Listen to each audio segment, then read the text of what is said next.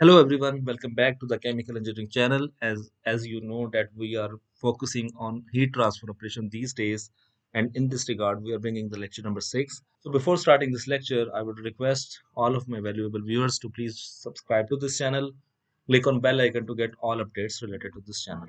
So in this proceedings, we will be discussing the convection, its fundamentals, types of convection and law of cooling for it, and we will be solving a numerical related to it.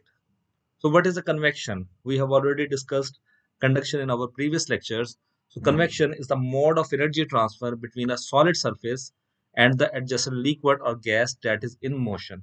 So, obviously, there will be a solid surface and there will be again passing through a media which is either gas or liquid and that is in motion. So, we can say it as the combined effects of conduction and fluid motion, because conduction will take place if there is no fluid motion. We will call it as conduction.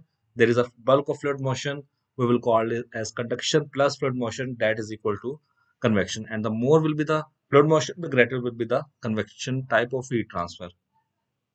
In the absence of any bulk fluid motion, the heat transfer between solid surface and the adjacent fluid is by pure conduction, as I have already told you. The presence of bulk motion of fluid enhances the heat transfer between the solid surface and the fluid, but again, it is combined with the effects of complication of determination of heat transfer rates.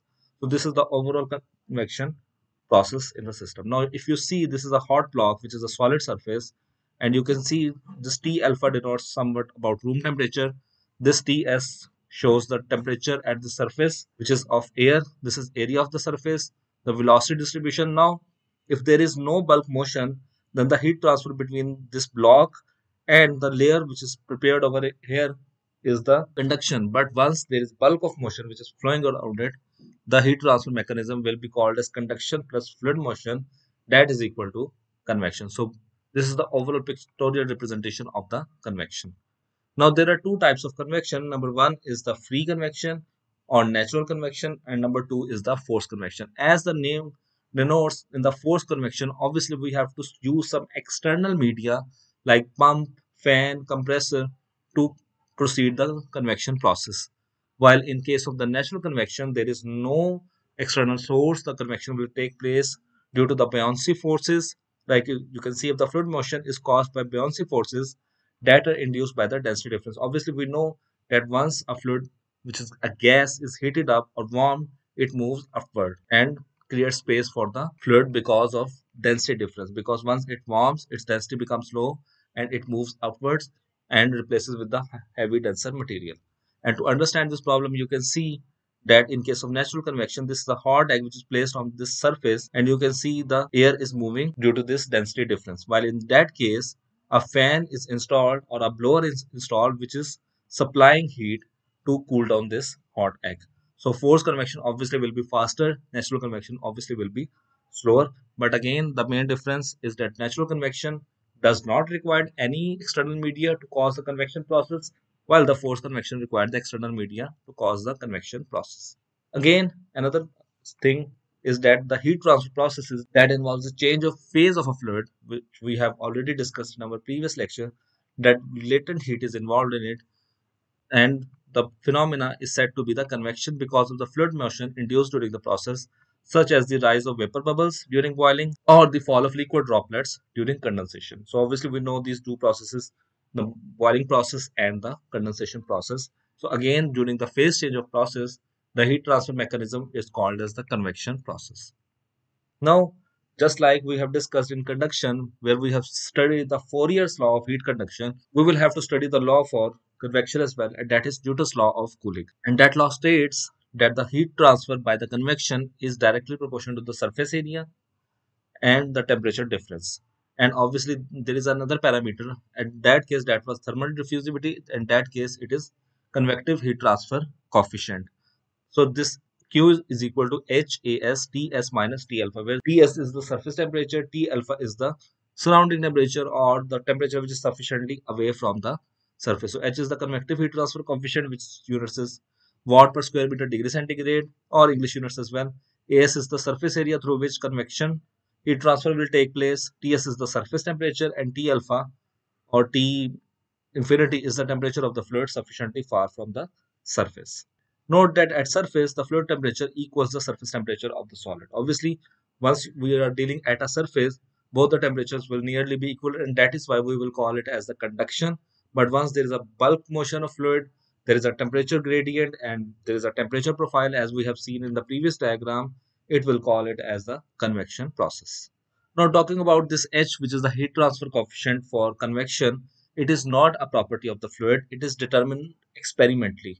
It is an experimentally determined parameter whose values depends on all the variables which influence convection, such as the surface geometry, the nature of fluid motion, the properties of the fluid, and the bulk fluid velocity.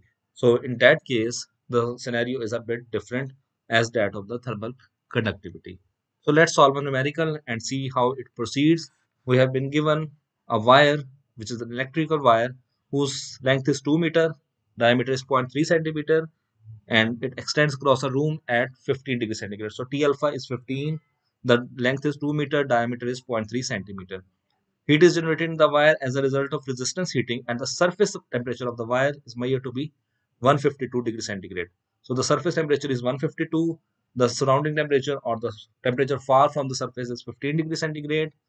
Also, the voltage drop and electric current through the wire are measured to be 60 volts and 1.5 ampere respectively. So we have been given the voltage, we have been given the current, so we can calculate the heat transfer rate as we have discussed in our previous lecture. So disregarding any heat transfer by radiation, we are not considering any heat transfer by the radiation, determine the convection heat transfer coefficient for heat transfer surface.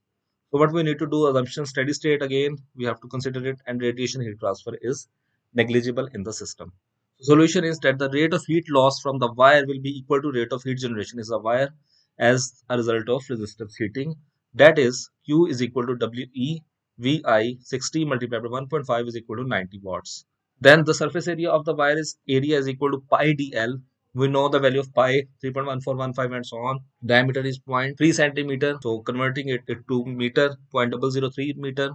Then multiplied by the 2 meter length. So it is 0.01885 square meter area. Then Newton's law of cooling is described as Q is equal to H AS TS minus T alpha. Now we know the value of this Q. We know the value of this area. TS is given in the problem statement 152. T alpha is given in the problem statement 15. So rearranging the equation, H is equal to Q over A multiplied by Ts minus T, 90.01885, 152 minus 15. So we get the answer of this H, which is the heat transfer coefficient of our convection, is 34.9 watt per square meter degree centigrade. So this is how the convection heat transfer process takes place, and this is how the convection heat transfer coefficient is calculated in the system.